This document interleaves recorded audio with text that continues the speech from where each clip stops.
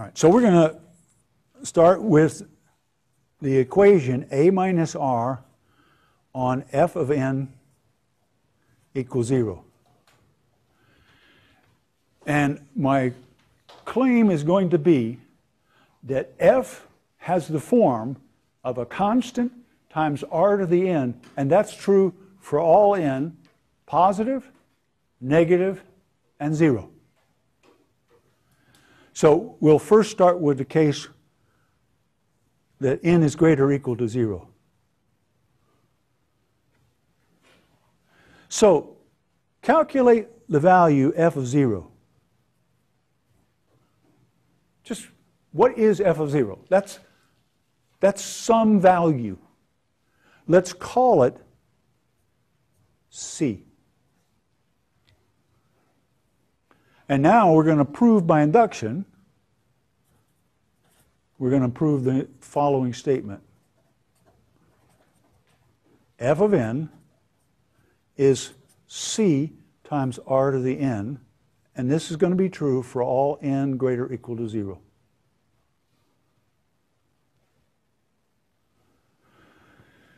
Okay? Now, how do you do a proof by induction? Go back to week 2. Base case,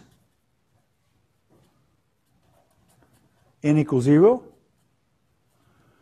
On the left-hand side, we have f of 0, and that's c. And on the right-hand side, we have c times r to the 0. But part of the hypothesis was that r is not 0. So this is c times 1, which is c. So the left-hand side and the right-hand side are equal. So the statement we're trying to prove is true in the base case.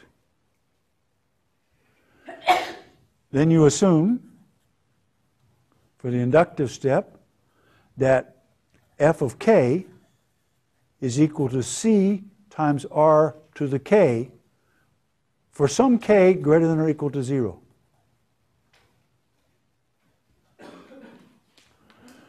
And then you look at f of k plus 1. Okay. All right, f of k plus 1. How do I get f of k plus 1? Okay, so I go back up to the advancement operator equation. A minus r on f of n is 0. So what's a minus r on f of k? It's the advancement operator on f of k is f of k plus 1.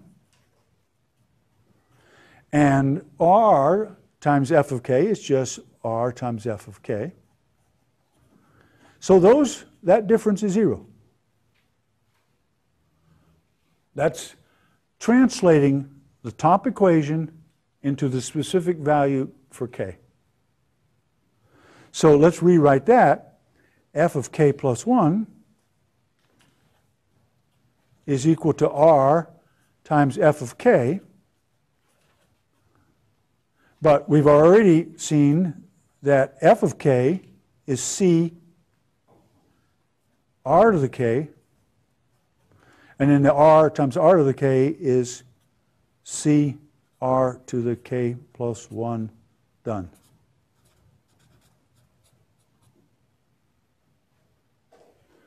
So that's a perfectly good, very elementary proof by induction of the case of f of n being c times r to the n when n is non-negative.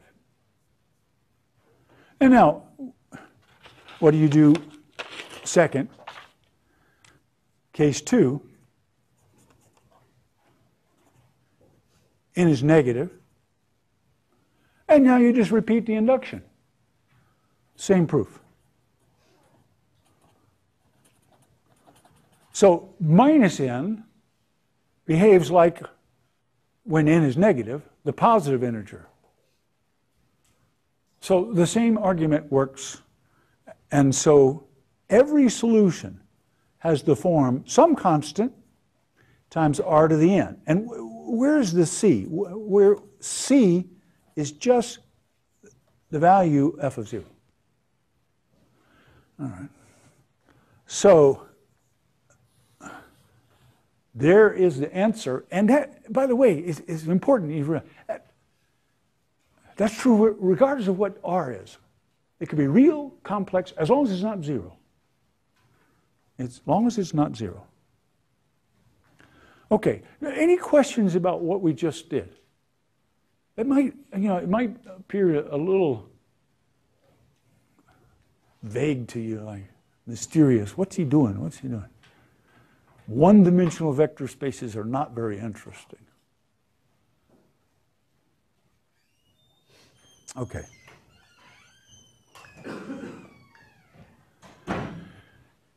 Okay, so I say it's an easy induction. It will be done in class. It was just done.